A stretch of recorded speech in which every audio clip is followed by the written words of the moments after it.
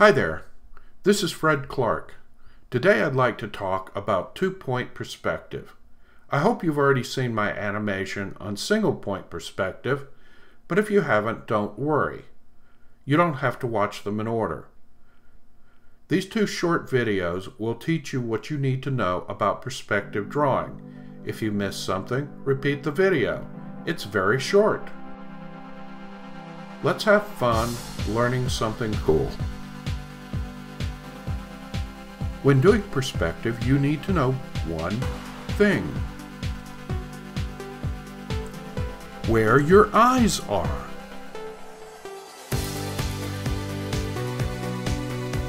Your eye level determines what you see. It's your perspective. Your eye level is also called the horizon. When you move your eyes, the horizon moves. The horizon is wherever you're looking. Two-point perspective requires two vanishing points.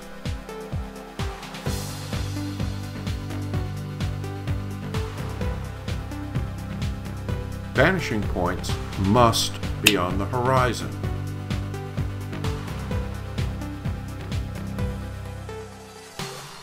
Okay, let's draw something in perspective. Straight-on squares don't need two-point perspective. Use perspective when you want to show two or three sides of something. This is better, but it's not really in perspective. The sides need to align with the vanishing points.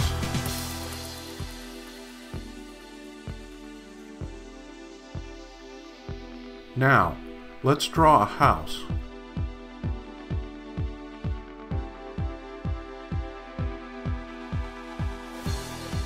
Please tell me you can do better.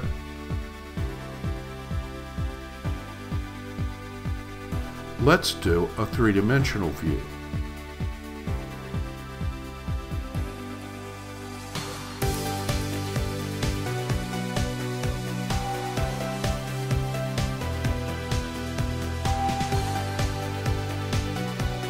Like the box, the sides go back to the vanishing points.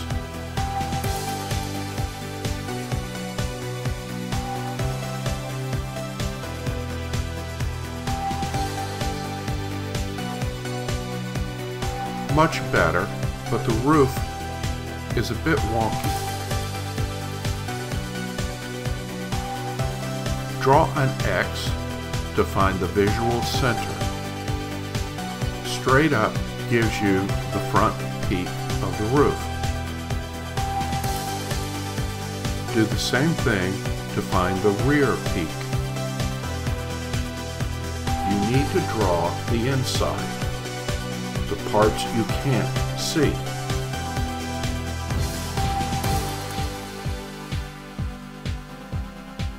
If your vanishing points are too close, the drawing may look weird.